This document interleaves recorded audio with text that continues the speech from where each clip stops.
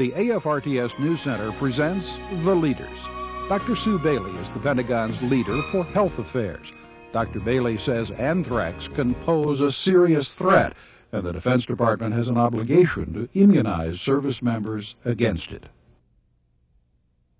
Well, as you know, anthrax is a deadly bacteria. In fact, if you were to display symptoms after exposure to aerosolized anthrax, you would die without the vaccine. And that's the point.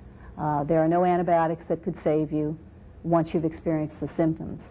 So we feel that it is our responsibility to provide for our forces the best protection for their health and, in fact, for their lives. And we do so through the vaccination program. From the AFRTS News Center, this has been The Leaders.